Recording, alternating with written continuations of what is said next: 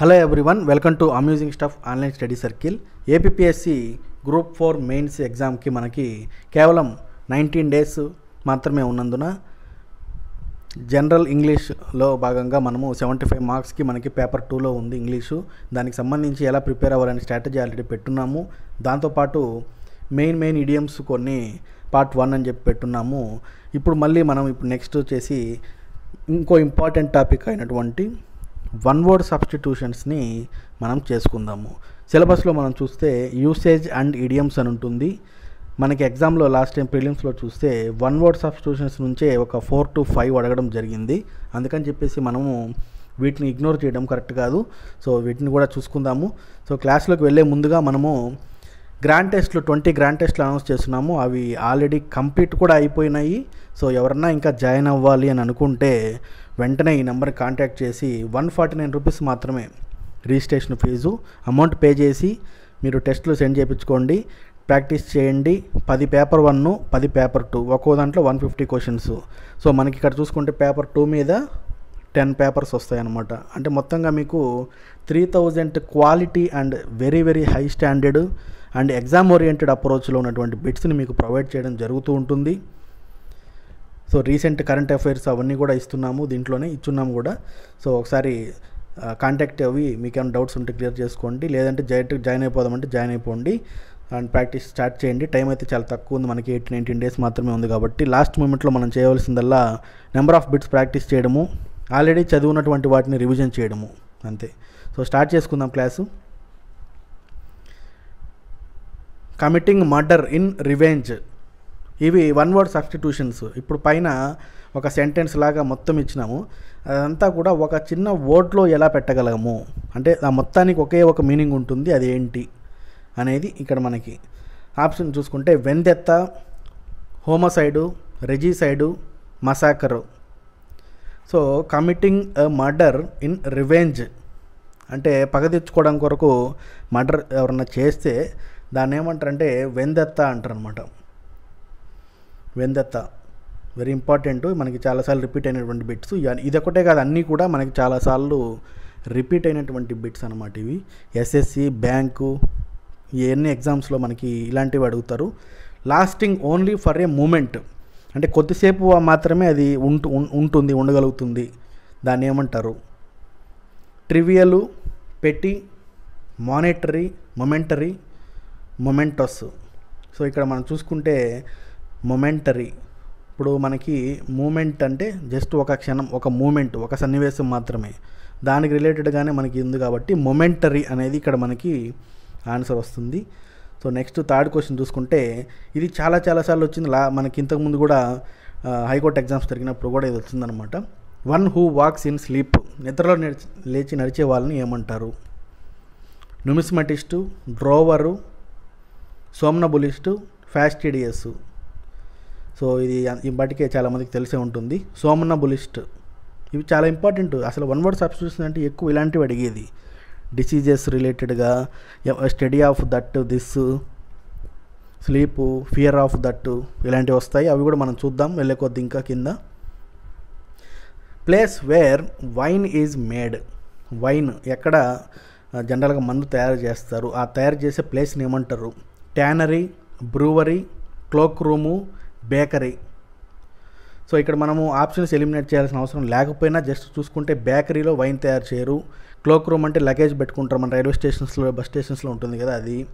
So ట్యానరీ, brewery, brewing అంటే జనరల్గా wine అనమాట. సో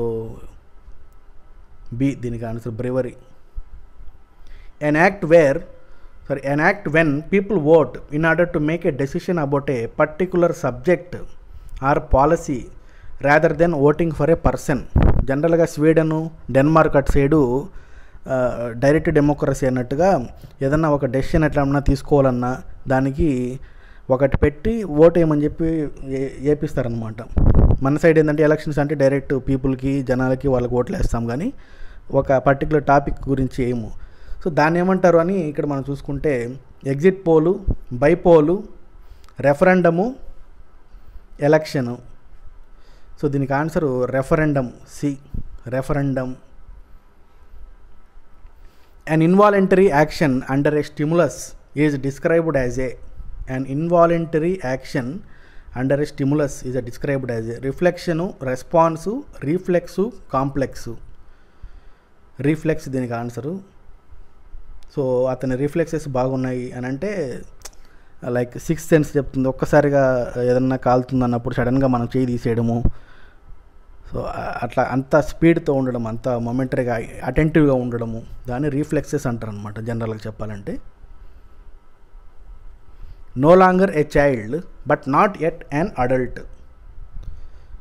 చైల్డ్ కాదు, ఇంకా అడల్ట్ కాదు. నెక్స్ట్ స్టేజ్ ఏంటి? అడోలసెంటు, జువెనైలు, యోకెలు, యంగ్స్టరు. సో చాలామందికి తెలిసే ఉంటుంది adolescent.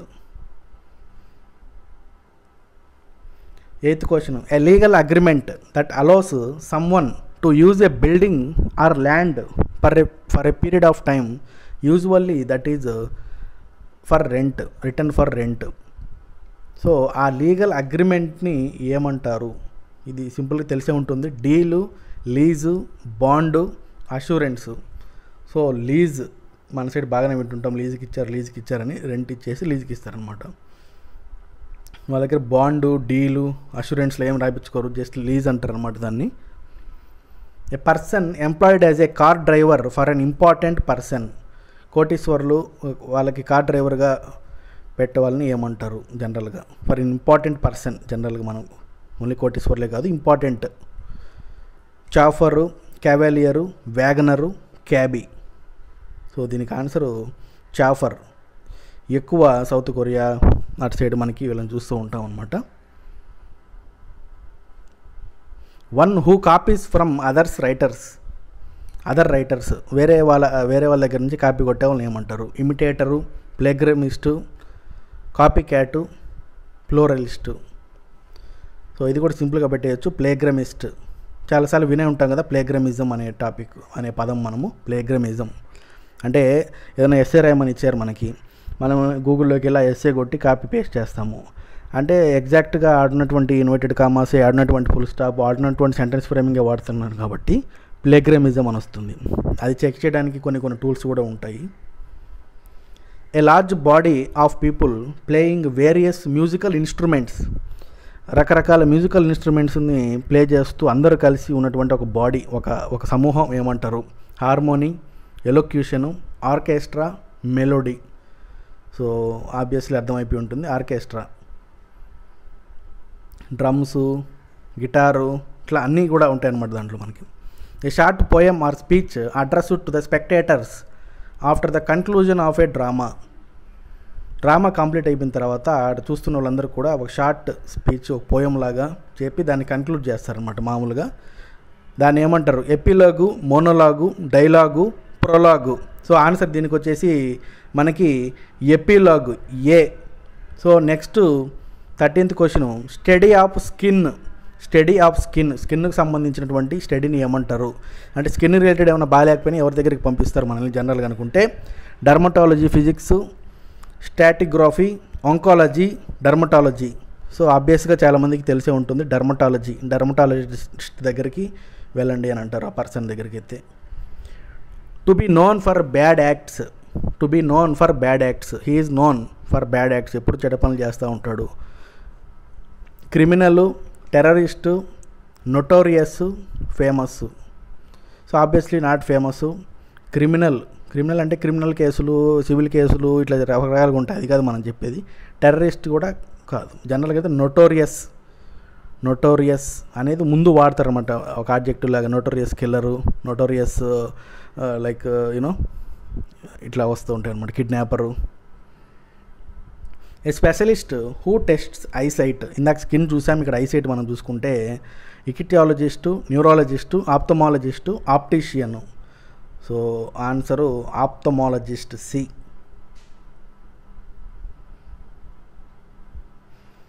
Next phobia of dogs అంటే భయము ఉండేదాన్ని మన ఆ ఫోబియాని ఏమంటారు? వ్యాక్ట్రోఫోబియా, ఆక్రోఫోబియా, హోమోఫోబియా, సైనోఫోబియా. సో సైనోఫోబియా. కొన్నిటికి ఏంటంటే డైరెక్ట్గా మనం ఆన్సర్స్ పెట్టేసుకోవడమే, ఎలిమినేషన్స్ అవేమి ఉండవు, మీరు కూడా గుర్తుపెట్టుకోవాల్సి ఉంటుందన్నమాట ఇలాంటివన్నీ కూడా. ఏ మెథడ్ విచ్ నెవర్ ఫెయిల్స్. ఒక మెథడ్ ఉంటుంది, అది ఎప్పుడు కూడా దాన్ని పాటిస్తే ఎప్పుడు కూడా ఫెయిల్ అనేది ఉండదు. Options ఇర్రెమిడబుల్, infallible, irreparable, unflinching. Unflinching అనేది దీనికి answer. Unflinching which never fails. It's అన్ఫ్లించ్డ్, it's definitely good to go అన్నట్టు. Indifference to pleasure are pain, very very important. Indifference to pleasure are pain, నొప్పి వచ్చినా ఆనందం వచ్చినా తేడా లేకుండా అలానే మెయింటైన్ చేయగలిగే వాళ్ళు ఉండేవాళ్ళని ఏమంటారు? స్టాయిసిజము, రెటిసెన్సు, టాలరెన్సు, పర్సెవరెన్సు. సో స్టాయిసిజం లేదా స్టాయిక్ అని కూడా ఇస్తారు జనరల్గా. Belief that war and violence are justified, యుద్ధము అలానే వైలెన్స్, అహింసని జస్టిఫై, ఓకే అలా ఉండడం కరెక్టే, చేయొచ్చు, వాటిని బిలీవ్ చేసే వాళ్ళని దాన్ని ఏమంటారు? న్యాచురలైజేషను, పసిఫిజము, పెసిమిజము, న్యూట్రలైజేషను. సో దీనికి ఆన్సరు పసిఫిజం అనమాట, పసిఫిస్ట్ అని అంటారు. To give once authority to another, నీకున్నటువంటి నీ అధికారాన్ని ఇంకొకరికి అట్లా ఇవ్వడాన్ని ఏమంటారు? రిప్రజెంటు, డెసిగ్నేటు, డెలిగేటు, అసైను. సో డెలిగేట్ అనమాట దీనికి ఆన్సరు. సో డెలిగేట్ వర్క్ని అతనికి డెలిగేట్ చేస్తాం అనమాట కొంతవరకు, కొంతసేపట్లో అది.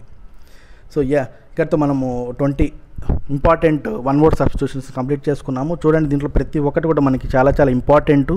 సో 20 సరిపోవు, ఇంకా కూడా మనము కంటిన్యూ చేద్దాము. మనం టెస్ట్ సిరీస్లో అయితే number of around hundreds of ఇవి ఇచ్చున్నాము టోటల్ ఫుల్ లెంత్ టెస్ట్లో అయితే. గ్రాండ్ టెస్ట్లో అయితే నార్మల్గానే మనకి ఎగ్జామ్లో ఏ విధంగా ఇవ్వచ్చు అలానే ఇచ్చున్నాము. సో రిమైనింగ్ టాపిక్స్ కూడా మనకు కొన్ని టాపిక్స్ చాలా క్రిటికల్గా ఉన్నాయని చెప్పి మనకు చెప్తున్నారు. సెంటెన్స్ ఇంప్రూవ్మెంటు, ఈ పార్ట్స్ ఆఫ్ స్పీచ్ కానీ, పంక్చువేషన్స్, స్పెల్లింగ్ మిస్టేక్స్ ఇలాంటివి కూడా పెట్టండి అని చెప్పి చెప్తూ ఉన్నారు, ఎక్కడ దొరకట్లేదని.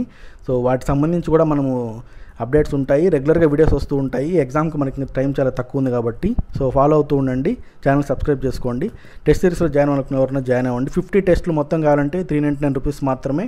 20 గ్రాండ్ టెస్టులు మాత్రం చాలు. ఇందాక చెప్పాక 10 పేపర్ 1, 10 పేపర్ 2 అనుకుంటే కేవలం 149 రూపీస్ మాత్రమే పే చేస్తే మీకు టెస్టులు సెండ్ చేయడం జరుగుతూ ఉంటుంది. So thank you.